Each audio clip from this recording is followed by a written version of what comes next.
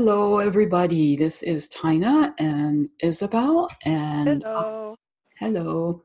Hello.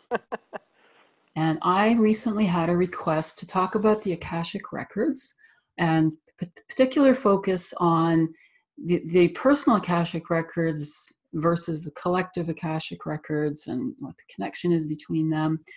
And there are people who probably know quite a lot about the Akashic records, and then there's probably other people who go, yeah, I've heard that term. What does it mean? So I think I want to just define the whole thing, and then we can address that particular question.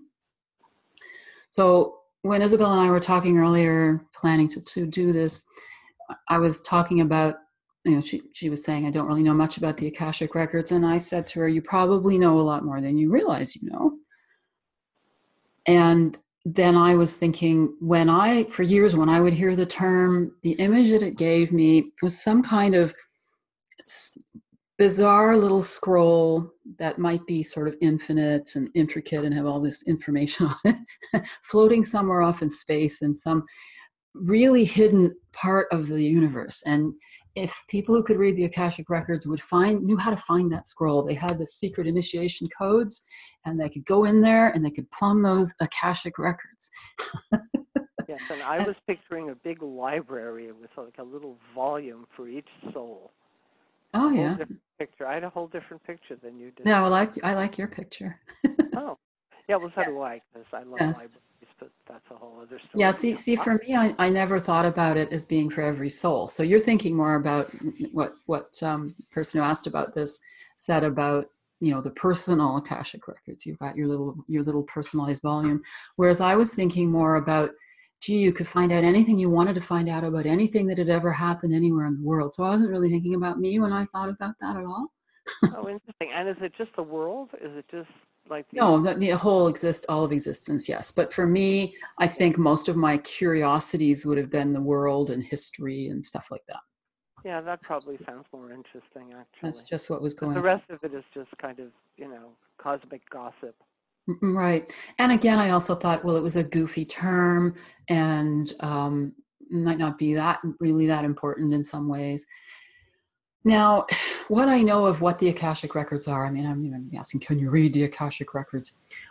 And even the term read is a little bit of a misnomer, because the better question is, can you perceive the Akashic records? Yeah. Because the Akashic records are everywhere.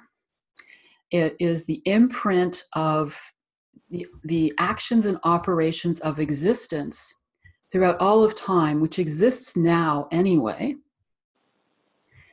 We're living in this third dimensional world, in these three-dimensional lives, so that while we're moving around in our physical bodies, we can move up and down in one direction, the vertical direction. We can go from the front to the back in the other direction, and from right to left on either side. So we've got those three dimensions of movement. We are not in control of our movement through time. We are only ever able to perceive the current moment.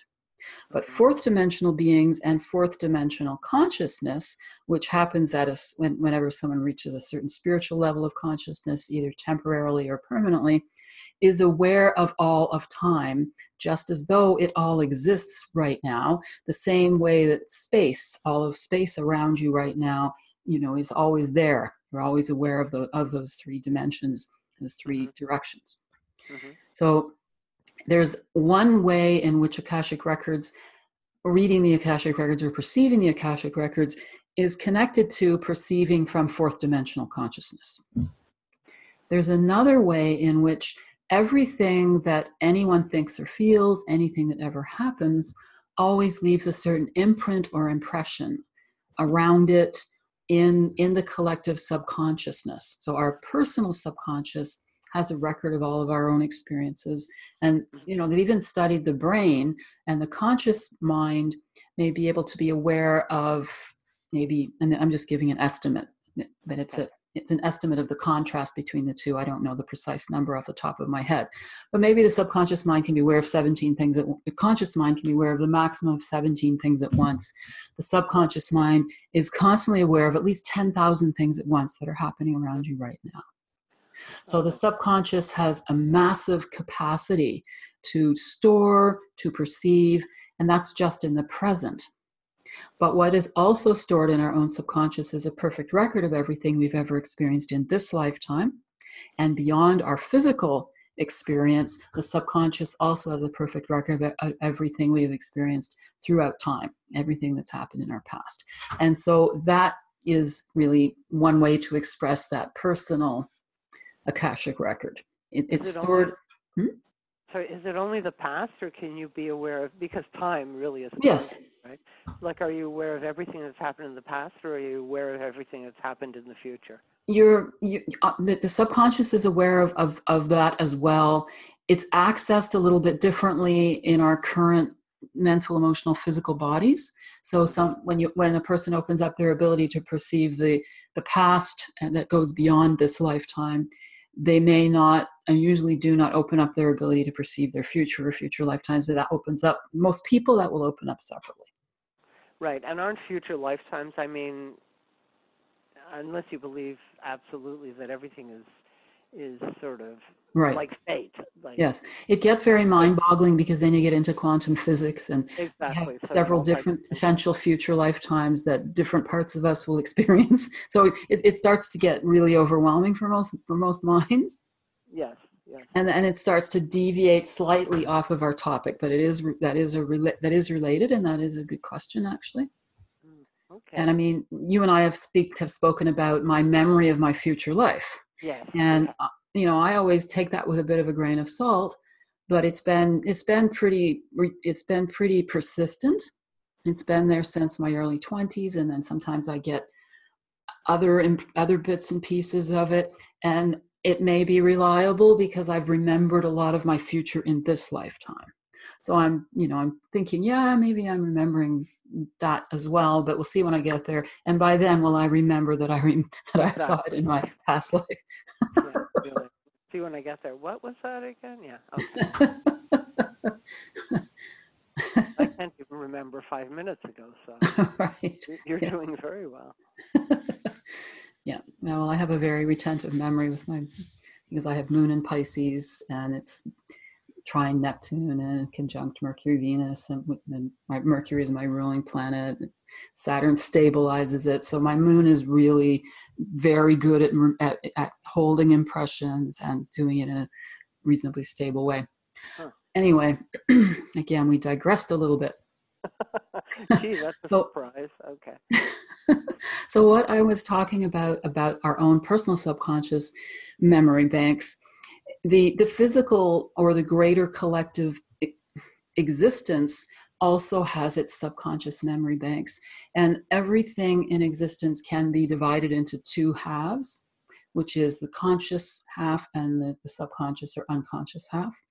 Okay. Everything is one or the other, and all physical objects are subconsciousness. They are the collective subconscious.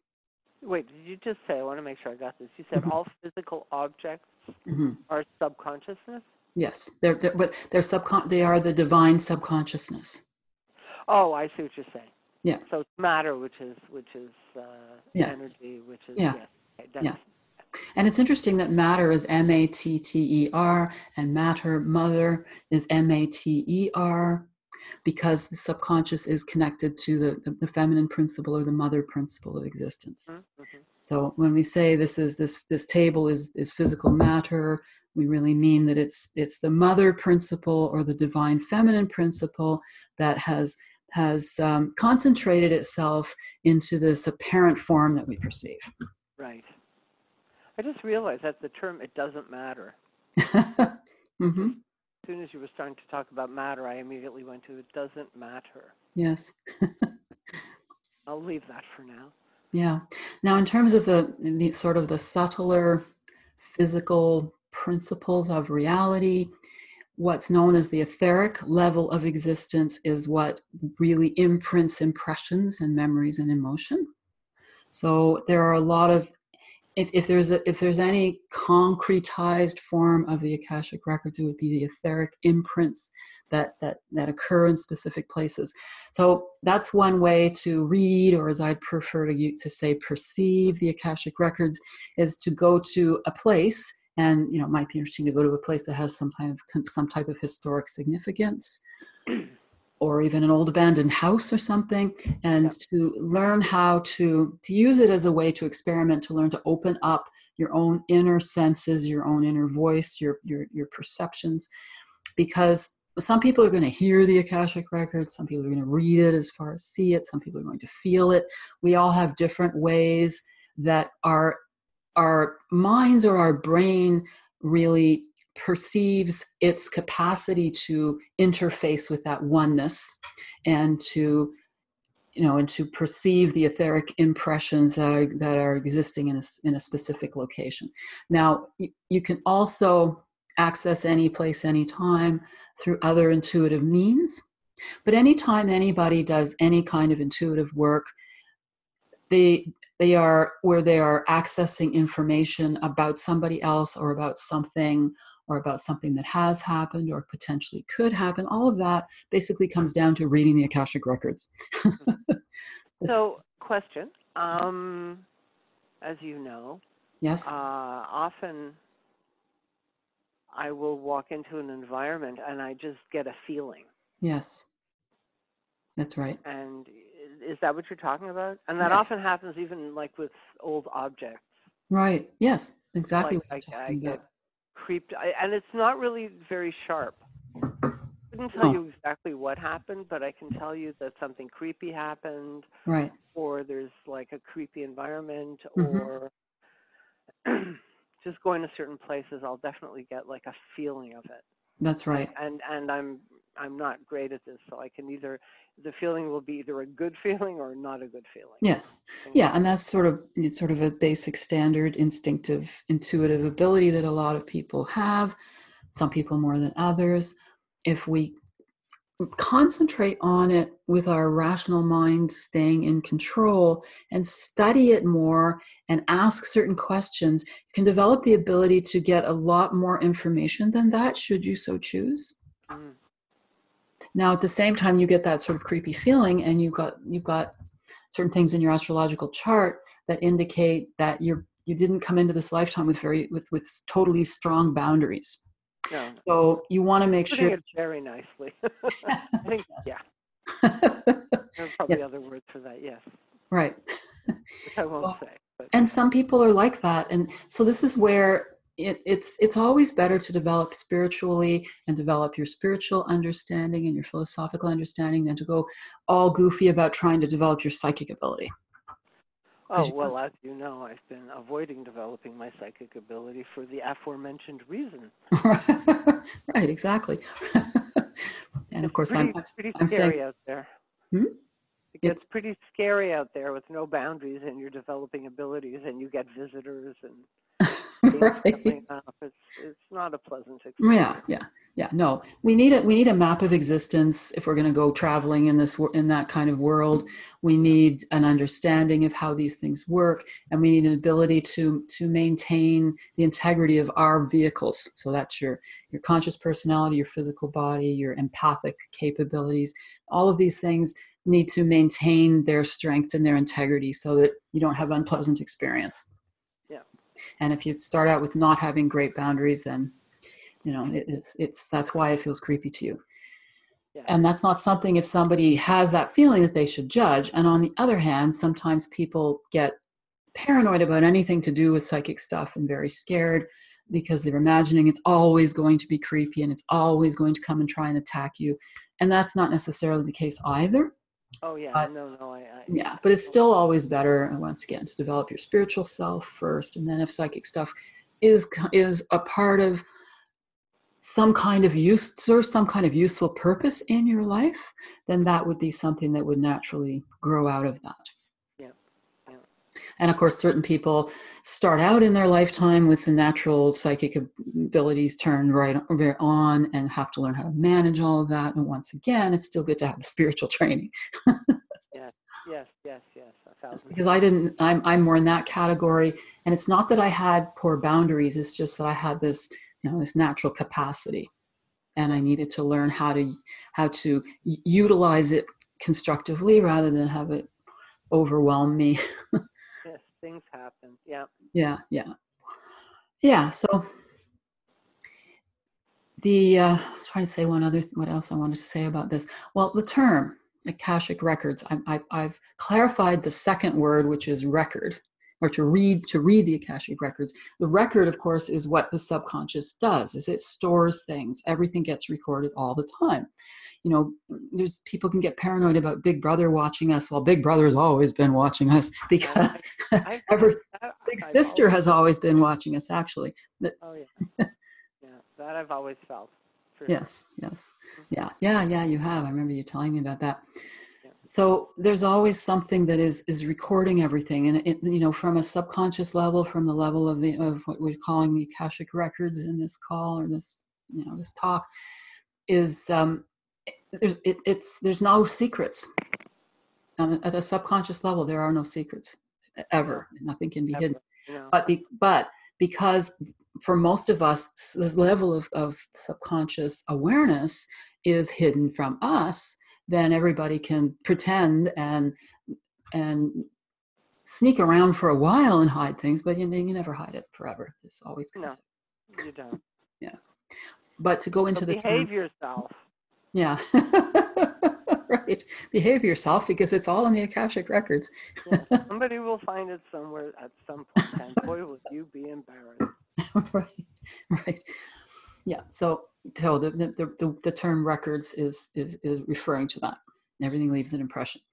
The term Akashic is from the word Akasha, which is one of the 5 elements of Hindu philosophy, and really that's the Western world has been using those particular terms for I'd say at least or almost 150 years, maybe longer. When Eastern when certain Eastern principles and teachings were being brought into the West in the 19th century. But these principles those terms may have been, you know, brought in relatively recently, but the underlying principles have always existed. So the 5 elements are Akasha, earth, water, air, fire, whatever order you want to describe them in. And all of these principles, first of all, the 4 elements are, as we know, if we have any interest in astrology, they're always all being used in astrology, and they have psychological meanings and a certain energetic form of expression. When we talk about these 5 elements from a non-astrological perspective, we're really talking about 5 non-physical forms of energy expression. And the Akasha is this very pure source energy. So everything comes out initially as Akasha. All of these 5 elements have traditional symbols associated with them, and the traditional symbol associated with Akasha is the blue-violet egg. And the blue-violet is coming out of that darkness, and it's just sort of barely visible as it's coming out of the darkness, and it's what gives birth to everything. Everything is hiding inside that egg. The other 4 elements that go to form more of the basic principles or the basic fundamental principles of existence before they take concrete physical form, those are the 4 elements that come out of Akasha. So to say the Akashic records, we're talking about forms of energy or consciousness that are stored at this very fundamental level of creation. And creation is an ongoing process. Creation is not something that happened at the beginning of Genesis. It's something that is happening all the time. Yeah. And there's a fundamental Akashic energy that both is the source from which everything comes and the source which then records all of expression through itself. So that's where the term Akashic or Akashic comes from. So to perceive the Akashic records, it's helpful to know these things. Now, it's the connection between the personal Akashic records and the collective Akashic records. Really, the connection is always through the subconscious. And as we go in through our own subconscious is the doorway to that greater subconsciousness. So I remember years ago when I was trying to teach basic spiritual principles, and I also used it with some of my astrology students, I had this little cartoon called Herbie's Journey, and it had a stick figure, and the stick figure had stuck to the top of its head the opening of a balloon, and then the balloon ballooned up, and that balloon was a symbol of the subconscious. And I would talk about different things that happen when we go to sleep and we dream. Then Herbie was floating inside the balloon instead of standing there with the balloon attached to the top of his head. The balloon also, when I had a line through the center of it that was like of a wavy line, and up above, all above everything, was this ocean, which is the ocean of the collective unconscious or the collective subconsciousness. That there's the deeper piece of our own subconsciousness is completely tied into. So all the information from that great oneness and our information from our personal subconsciousness are floating and flowing back and forth between each other through this watery form of consciousness in the subconscious. So when we gain access to our own subconscious capacity to remember even greater memories from our childhood, memories from other lifetimes, that can open up doorways to gain understanding of the collective or greater Akashic records. Sometimes people learn intuitively how to perceive certain things in the outside world that don't have to do with our own personal history, and they open up that part of their intuitive understanding first, and then they find their way to their own little Herbie balloon and start remembering their own past lives and things like that. Remembering past lives is very valuable to certain people and completely unnecessary for other people, and it's not something to wallow in or get too involved in unless it has value for your own development now in this lifetime. Sometimes people, get all over enamored of all of that stuff. But other times it's incredibly valuable, whether to bring certain talents and skills back into this lifetime, certain beneficial teachings and memories into this lifetime, and to heal traumas that are still really limiting us in this lifetime. So those are reasons to really explore that our own personal Akashic records, but it's not necessary for everybody. Here's my question. Before you said some people will explore the outside world around them. Yeah, through what I mean by that is the Akashic level, or the impressions.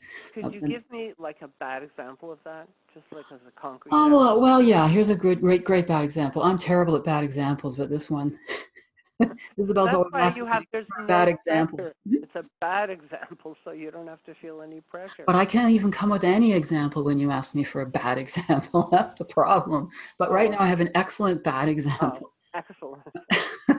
Which is somebody who gets really into the scary TV shows and the creepy stories and all the ghost stories, and decides to go wandering around a graveyard at night, and suddenly starts to be able to look at the gravestones and be able to tell the stories of all these people, and they somehow know this was what their lives were like, this was what was going on here. That would be an opening up of all of that just happens through a person's intuition. And it would have to be something like that. I thought, for some reason, when you said it before, I thought you were talking about like somebody that becomes like a real specialist at some area of life, like geology or whatever. Actually, like that could very much be a way for it to open up also, actually. Yeah. Because one of the things that's really essential in order to get this knowledge is concentration, paying attention to something. Yeah, exactly.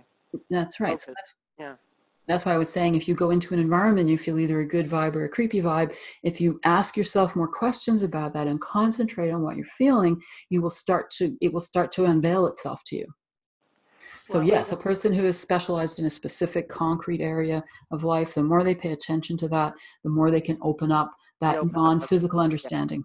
Yeah, because you're basically, what you're doing is you're building a muscle. Yep.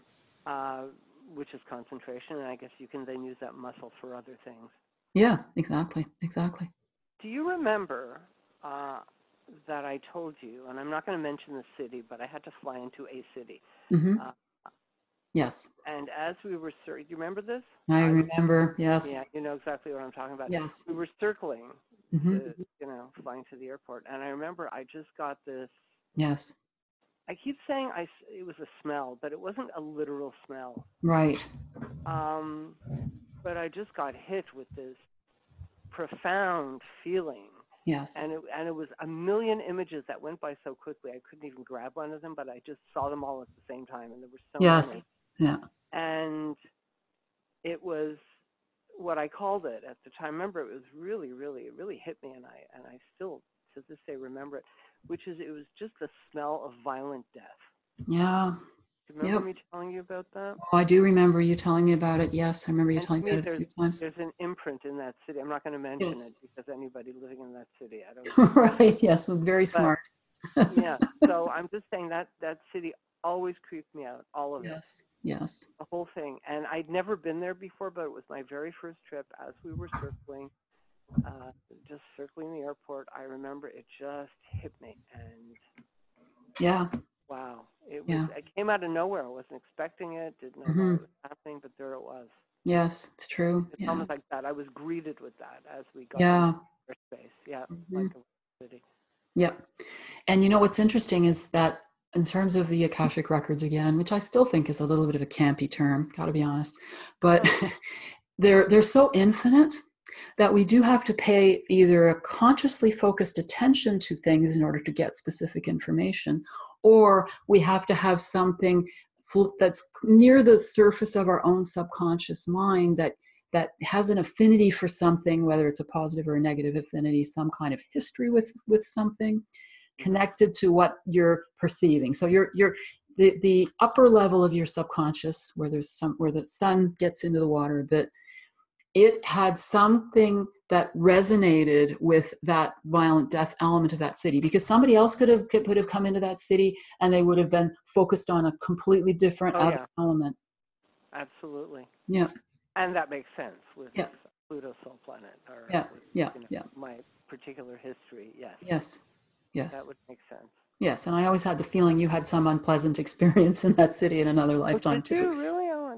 Did you ever tell me that before? And I forgot. I did. Yeah. It was a while ago, but I did. Interesting. Yeah. Yeah.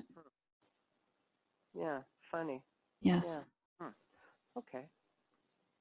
So, another thing about, I was mentioning, some people will read the Akashic records, others will hear. There are 5 non-physical senses that correspond to our 5 physical senses. So you were talking about it's like a smell of violent death. You didn't physically smell it, although some people will actually get physical smells.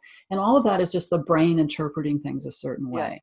And I did get, like I said, flashes. Like it was like a montage that went by really fast. Wow. Like pictures, like tons of them just all happening at the same time. And it was like, I got that. I do get a sort of at the edge of my eyesight, if that makes sense. Yeah, it does. Yes. All of these things are kind of at the edge of our senses anyway. Subconsciousness is like that because it's our edge of our conscious awareness. Yeah. And when you said you feel something, that's the non-physical sense of touch, even though it comes across as emotions. And that's what people talk about when they say they're an empath, or it's called clairsentience, when you feel something. Yeah, that one is very familiar to me. Yes, me too. Get a feeling of something. And then sometimes people just have direct perception. It doesn't really come through any particular sense. It just comes through an automatic knowing. So it bypasses those 5 senses. Interesting. It's kind of interesting too. Yeah, so I don't know if there's anything else that's coming to mind about this particular. Well, I just wanted to make sure that you talked enough about the collective. I guess you did the collective. The collective as opposed to the personal. We talked a bit about the personal, but I guess the collective is just, if you go there, you can. History's written by the victor, but I guess there's a way of finding out what really happened. Yes, there absolutely is. There totally is. Yeah. And we don't have to go to a physical place either. No. It can help if we're a beginner in learning how to do this kind of stuff, but it's really not necessary to actually go there. Yeah. Well, because again, if everything, like time, space. Yeah. And then on a subconscious level, everything is connected. exactly. There's no separation. So That's if a you better want to way know of right now what's going on in Pluto, the planet Pluto, or if you want to know what went on 10,000 years ago or 10,000 years from now on the planet Pluto, probably wouldn't be very interesting, but you could find out if you wanted to. Okay. Yeah, I have my own relationship with Pluto, so I'm good. Yeah. I'm fine. I'm going to leave Pluto up there, sort of, laughing, saying, "Ha, you don't think I'm a planet? Watch this." Yes. Yeah. So I think that probably sums it up. Oh, okay. Yep.